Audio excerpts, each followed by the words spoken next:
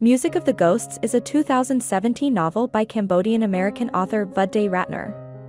Loosely based on Ratner's own family history, the novel follows Cambodian-born American Satira, who goes by Tira, as she returns to the land of her birth to confront the horrific legacy of the Khmer Rouge regime.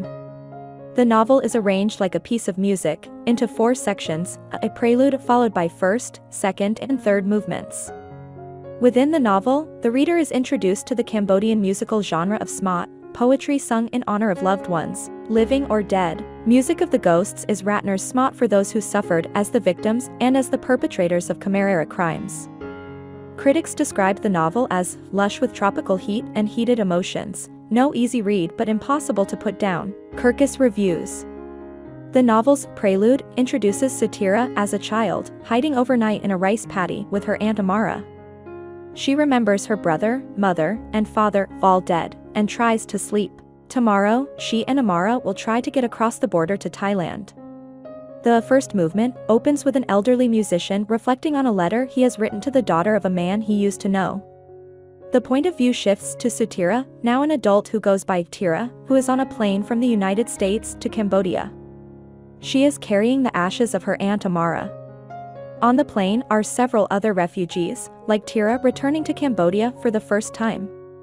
She reflects on what Cambodia means to her, how strange it is that it still feels like home to her. Nevertheless, as soon as the plane lands, Tira finds herself struggling to come to terms with the poverty she witnesses on the streets of Phnom Penh. Meanwhile, the as yet unnamed musician is at the Wat Nagara Buddhist temple, remembering his time in America. The abbot asks him to play his lute in a healing ceremony for a boy afflicted by drug addiction. Tira arrives at the temple, where she glimpses the musician before encountering her father's name on a memorial, which causes her to flee. Back at her hotel, Tira remembers her father. For her 8th birthday, he had written her a smot. Shortly afterward, he disappeared and was never seen again. The healing ceremony begins. While the musician plays, his friend Dr. Naren, a medical doctor and former monk, chants a prayer of healing. The musician, whose name, we learn, is Tun, remembers his education. One of his teachers was the future dictator, Pol Pot. The first movement ends with a poem entitled Interlude, apparently written by Tira. The second movement begins as Tira returns to Wat Nagara. This time, she meets Tun, and they talk about her father. She says that she hopes the truth about his disappearance didn't die with him.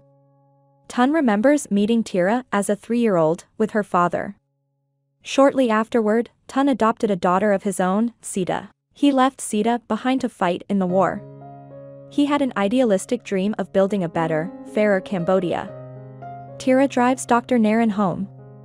She explains to him that she no longer knows whether home is Cambodia or America, and he tells her about his past. His mother died in childbirth, which later made him want to study medicine.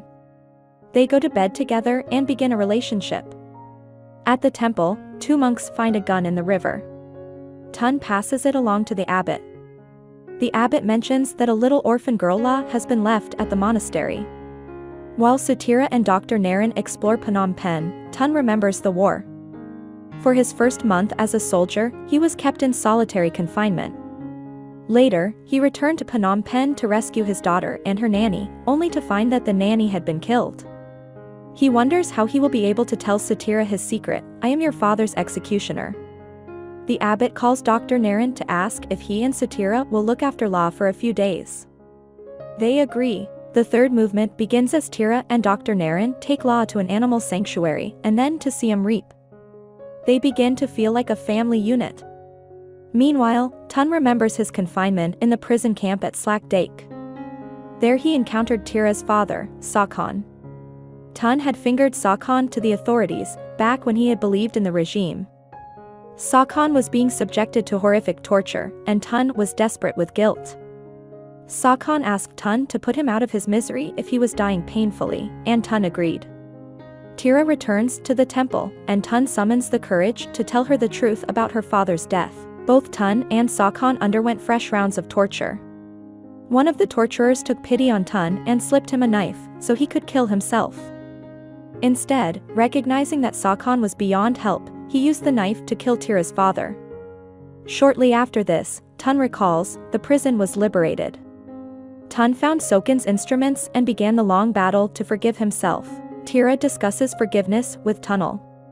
She announces that she has decided to stay in Cambodia with Dr. Naren and Law.